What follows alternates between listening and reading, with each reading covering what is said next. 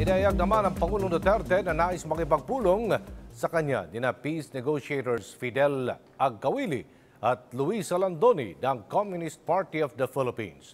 Ibinuyog ng Pangulo kasunod na rin na kanyang panawagan sa iba pang miyembro ng NPA na sumuko na at magbagong buhay sa tulong na rin ng pamahalaan. Nakatakda namang magbigay ng pahayag ang Pangulo pagkatapos ng kanyang pagdalo sa ASEAN Summit sa susunod na linggo na gaganapin sa Singapore. Matatandaang ipinatigil ni Pangulong Duterte ang peace talks sa makakaliwang grupo dahil sa patuloy na karasang ginagawa ng mga rebeldeng NPA.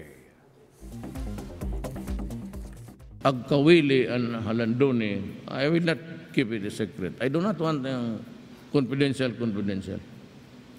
Pupunta dito, sabi nila gusto nila akong kausapin. Ang problema nila pagka hinuli sila. So sabi ko, talagang hulihin kayo. Sabi niya, gusto daw nila ako magipag sa kanila.